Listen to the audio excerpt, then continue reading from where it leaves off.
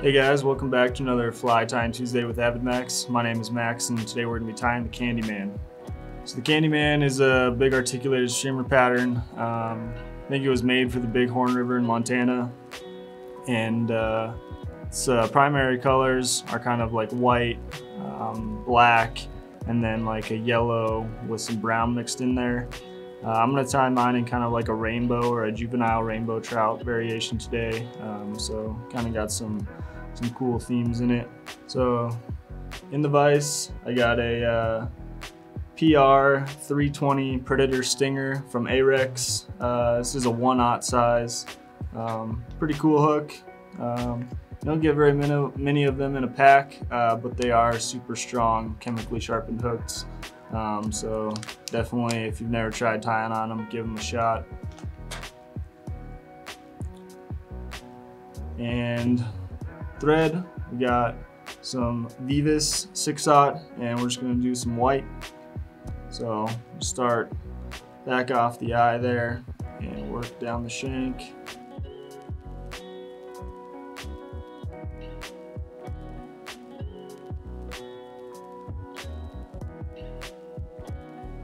Start out with barred Magnum Zonkers, the olive. And if you were going to tie it in smaller sizes, Wapsi does have you covered. So they've got the Magnum, they've got a standard, and they also have a thin. So you could, tie it in a bunch of different sizes. So the hide is just a little bit thicker on the Magnum, gives you a little bit more fur on there. So we're going to make our tail about the length of the hook shank, maybe a little bit less.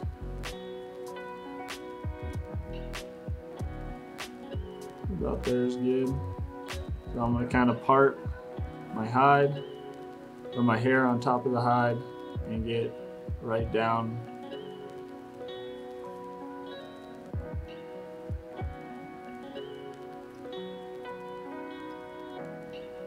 Make sure that sits even on top, and make some loose wraps, and then I can start kind of tightening it down.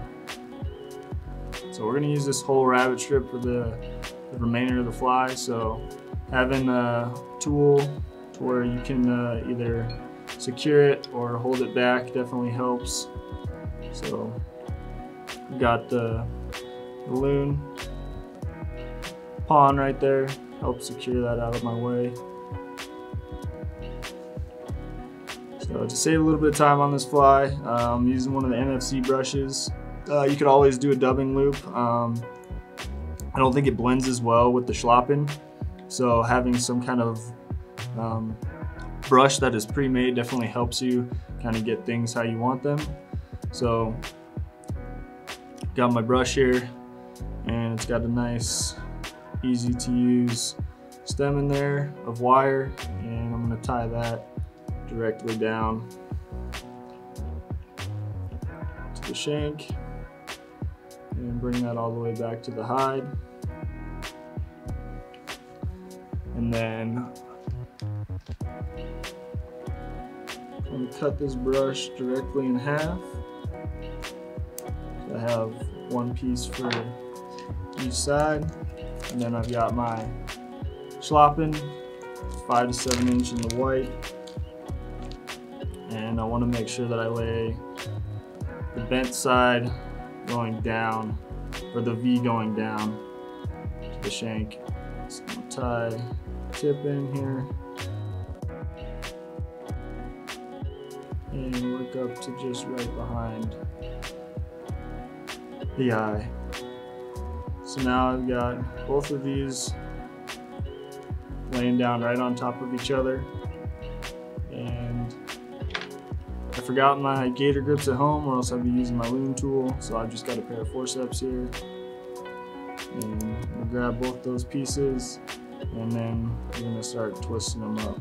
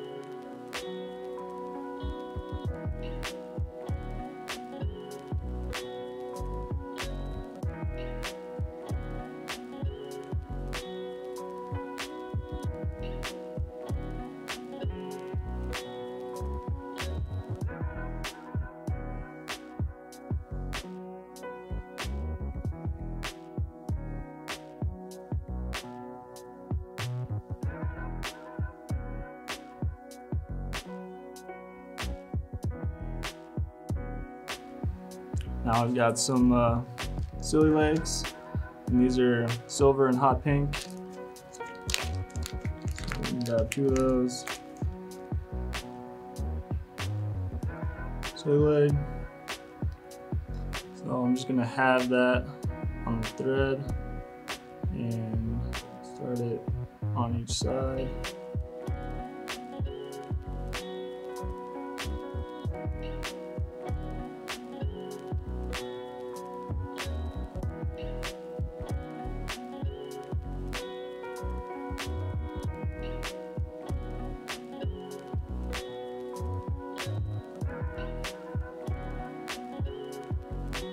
This is where we're going to part the schlappen brush blend, and we're going to bring that rabbit strip right back over the top. Same thing right where it kind of matches up to where I'm trying to tie it in, and pull back.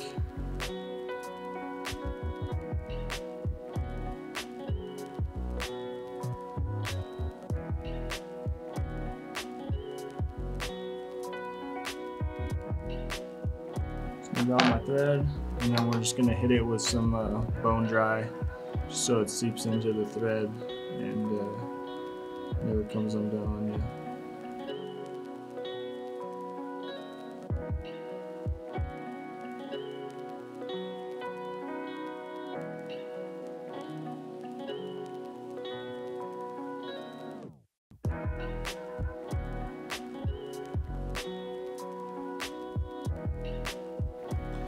Snip off the little tags on the silly legs, and just half the fly is done there. Pretty good.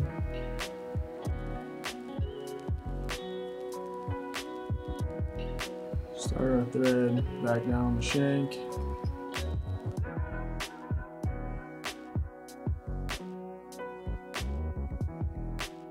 Gonna go for some more shooter wire. This is red. I don't think color really matters. This is just what I got available to me.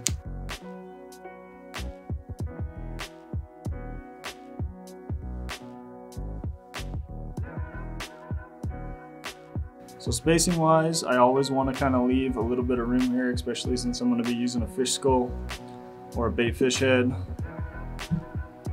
So I want to leave myself a little bit of room there so that it can snug down onto the material.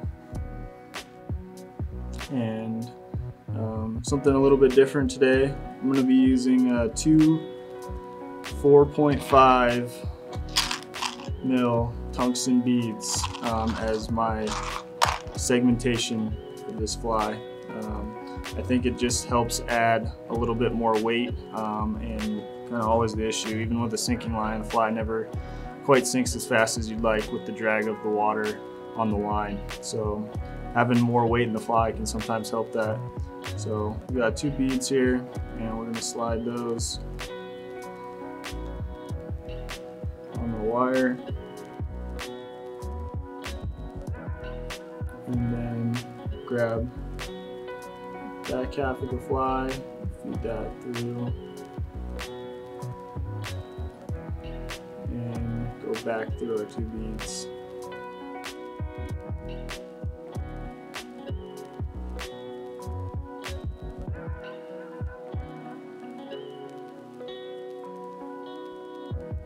And then just for a little more added security, just because this is a big fly and it's very versatile as far as what type of fish you're chasing, I'm going to go back, double it over again, just to make sure that that wire never comes out. Never had an issue just doing it the other way, but this definitely helps secure it a little bit more.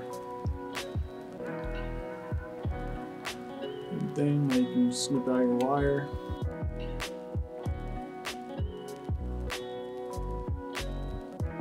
So now we're going to take our rabbit strip, and we want to make sure that it has enough give to where it's still natural and the back fly can move, so it's not pulling the wire, it's literally just seated on there. So make sure your thread is down by the beads,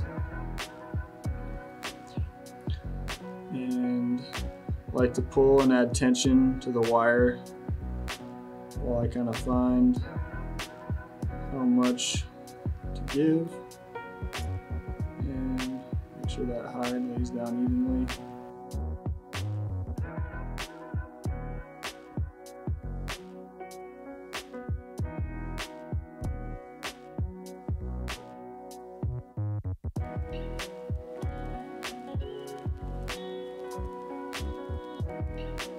Now we're going to repeat the process with the schlappen and our brush. So I got my other half of my brush here. I'm going to tie the tip of that in.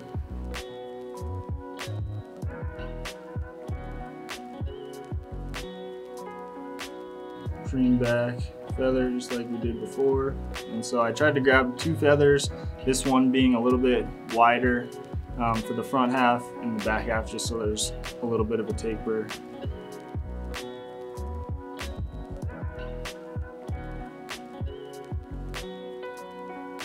And clamp that together.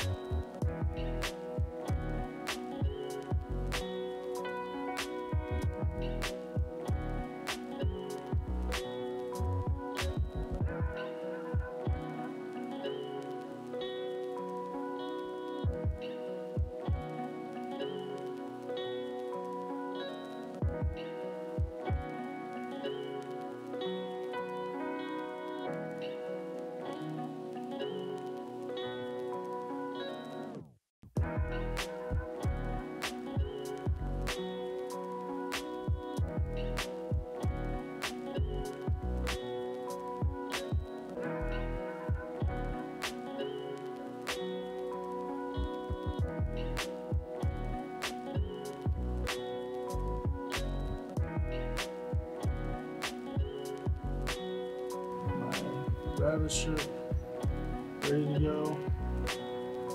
Before I do that, I'm gonna add my silly legs in for the front side. Same thing, just one on each side halved.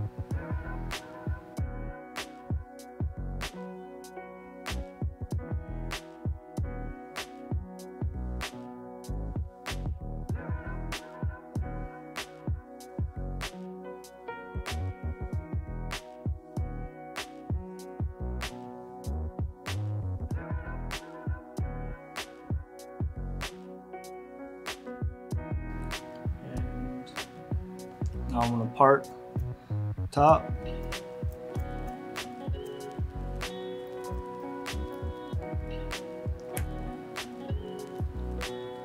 Bring my rabbit strip back over.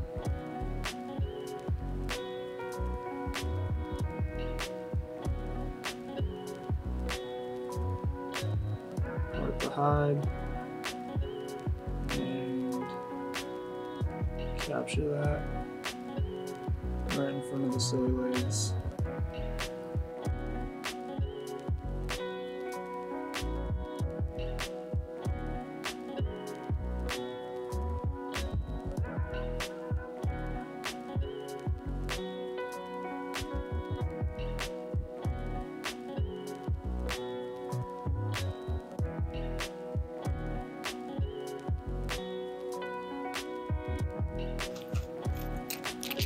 Now I've got my baitfish heads. And this is the medium, so it's good for the number 2, number 1, and 1/0 size hooks. So make sure that's going to fit on there very nicely.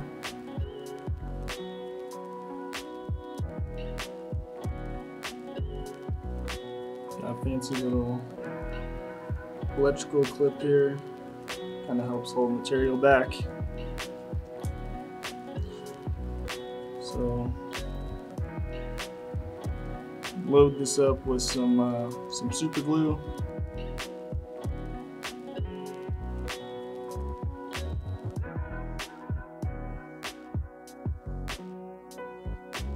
And then slide fish skull on there. Back, and then just to make sure that doesn't come off, go back in with our thread and we'll build a little thread dam.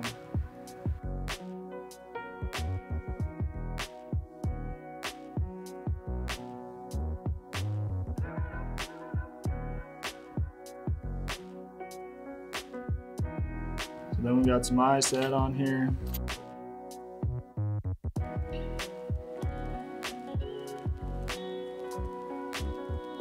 Now I got some Loctite here, and I'm just going to put a little dab on each one of these eyes.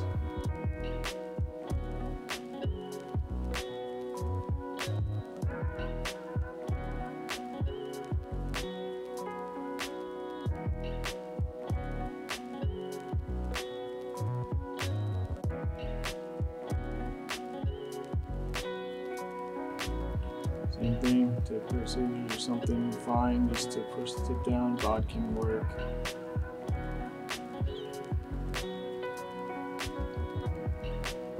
And then take some more Loctite, put that on the thread wraps.